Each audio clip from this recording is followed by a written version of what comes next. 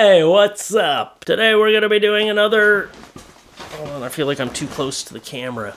Today we're going to be doing another World's Worst Tattoos, one of my longest running series. Actually, when I first started doing the World's Worst Tattoos videos, that's what kind of transitioned myself into doing like these picture type videos. That's what transitioned me from doing all the news videos to these picture type videos.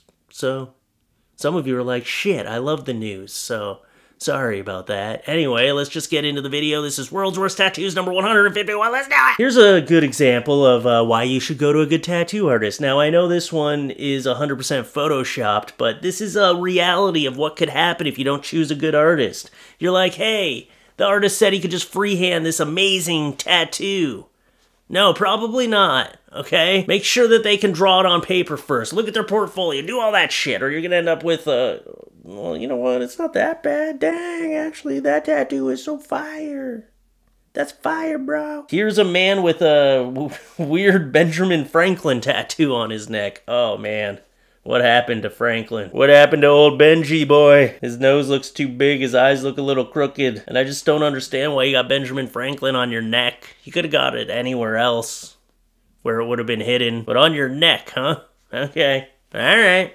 That's what you wanted. Here's a tattoo of, I guess it's supposed to be a cat in a crescent moon, but it looks like a turd in a crescent moon. A turd with a tail in a crescent moon. That cat looks like a pile of shit. I'm sorry, but it does.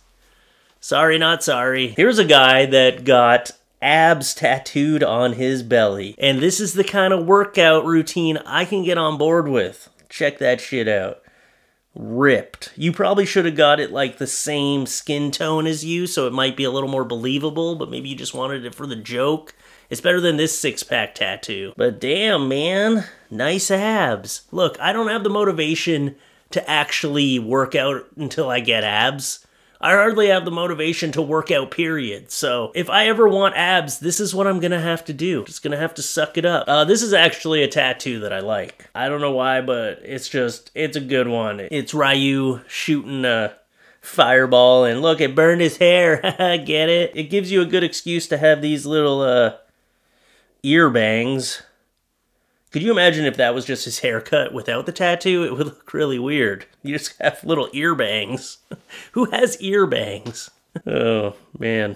Maybe this was his haircut, and he's like, I need to do something to justify my bad haircut, so he got the tattoo on the side of his head. Oh, Nazi tattoo. Great. Something tells me this person is racist. I don't know what it is, I just have a gut feeling. I have a good sixth sense about this sort of thing. Why would you want a giant Nazi tattoo? Well, I know why you would want it, but it's just stupid, man. Like, it just makes me sad how many people still buy into this, like, culture of hate.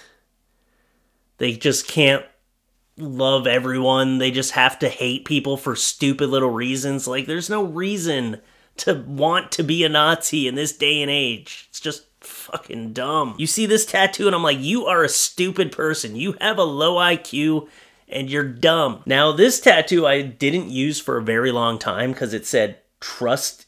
I thought, okay, it says trust issues in very bad font, but I thought it said trust pussies. And he's holding his cat and I was like, oh, okay, maybe I should use this. Maybe I was just like on the fence, like, is it gonna get me in trouble? Maybe, maybe not. But no, it says trust issues, but it looks like trust pussies. Trust your cats, man. Trust your little kitty cat. Trust your puppies. Trust your puppies. Trust your puppies. Fuck me like you hate me. Ew. No. No, thank you. This one could be Photoshop. I don't know. It just looks like it's Photoshop. It looks like someone just took a picture and then Photoshopped it. This little tattoo on there. Either way, the answer is no. Not doing it. Oh, here's another little butt crack tattoo. It's a permanent thong, because if you just always want to have your thong showing, you get it tattooed on your butt. And then you never have to wear underwear. Or you could just be like me and just wear thongs all the time. Is he joking? Is he not joking? Who knows? Only my wife knows. God grant me the serenity to accept the things I can change. I can gut change. Is that a G? Is supposed to be cannot. It's like, can get change. Courage to change the things I can, and wisdom to know the difference. Well, you can... Maybe. Did you get that on purpose? So you're like, the things I cannot change, like this tattoo that I spelt cannot with a G for some reason. She's got my toe. Aw, a camel toe tattoo. Cool. Sweet, that's really funny. Why would you want a camel toe tattoo? Here's a really bad angel tattoo. It's... wow. What am I looking at here? Yeah, it's really bad. You got a really bad tattoo of an angel on you. It's not good. What's the opposite of good? It's bad. And we'll end with this one here, which is another prime example of why you go to a tattoo artist that is sanitary and you don't give yourself tattoos, or else you end up with foot rot, or whatever this is. It's just an infected tattoo. Your stars should not be melting off your body. Don't do tattoos yourself. Don't. It's dangerous. Don't go to some guy in the alleyway that's like, yeah, I'll give you a star tattoo. Let me just pick up one of these heroin needles off the ground and I'll go to town. Don't do it.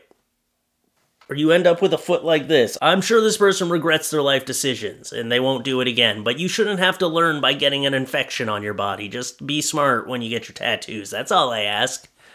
Anyway, I hope you enjoyed the video, and I'll see you in the next one. Bye-bye. Bye.